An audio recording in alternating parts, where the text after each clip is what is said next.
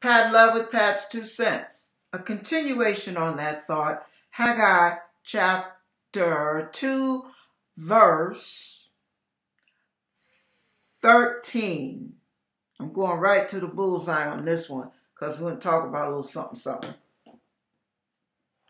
Then said Haggai, if one that is unclean by a dead body touch any of these, shall it be clean? And the priest answered and said, it shall be unclean.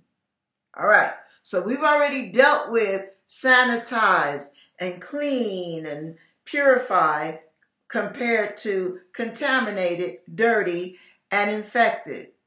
Okay, now here's the thing. You can have sanitized hands, sanitized gloves. You can do all of that. But if you touch something that has not been sanitized, you have transferred the contaminants onto your glove or onto your hand. And whatever you touch from that point on passes on the contamination. You get what I'm saying now? Whether it's cold germs, flu bacteria, whether it's hepatitis, whether it's whatever. Okay. So you think about it like this. Think of the germs, the contaminants, as sin, sinfulness.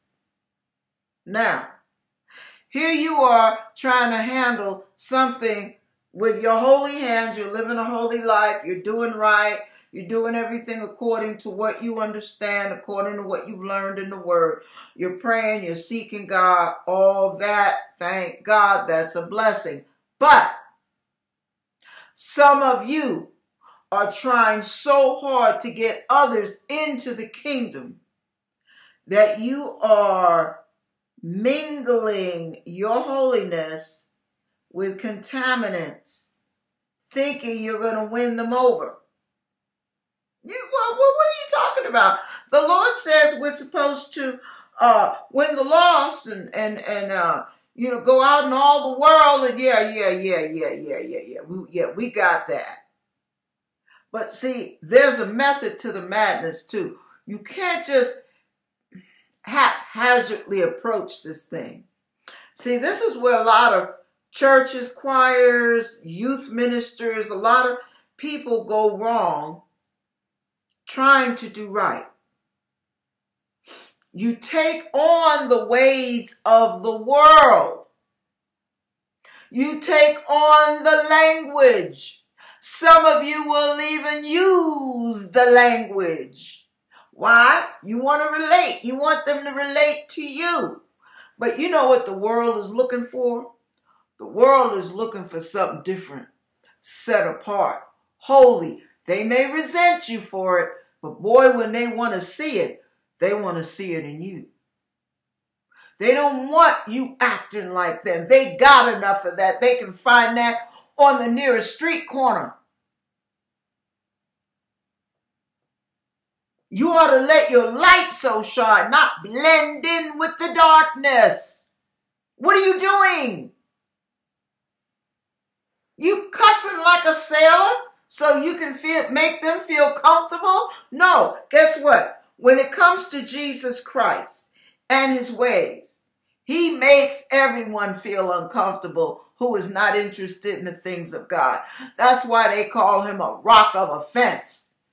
People stumble over him. They trip over him because he stands for something. And there is no bending in his standard. But those of you who want to be pliable, you want to be holy when it comes to the things of the Lord. Hallelujah. Glory to God. And oh, blessed be the name of the Lord Most High. But then when you get with your homies and your buddies and the people on your job, it's like MF this and F that. And, and you're talking dirty jokes and you're making little innuendos and taking a sip and taking a puff because you want them to feel comfortable around you. Oh, stop. All you're doing is contaminating your walk. If you want to have an effect on them, don't touch the unclean thing. Leave it alone. Stand out like a sore thumb. Be courageous enough to stand out like a sore thumb. When they wonder why you won't get drunk with them and why you won't go to the parties with them and why you won't get high, just a little snort, no big deal. You going through stuff too. Come on, chill out with it. And guess what? You stand for God no matter what.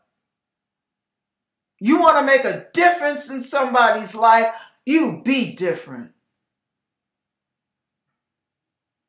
Have the balls to be different for God. All this little half-stepping, the world is sick of that. And God sure is nauseated by it. So you have to decide, who do you represent? Now, if you're not representing, you need to sit your behind down and quit claiming the name of Christ till you get your act together.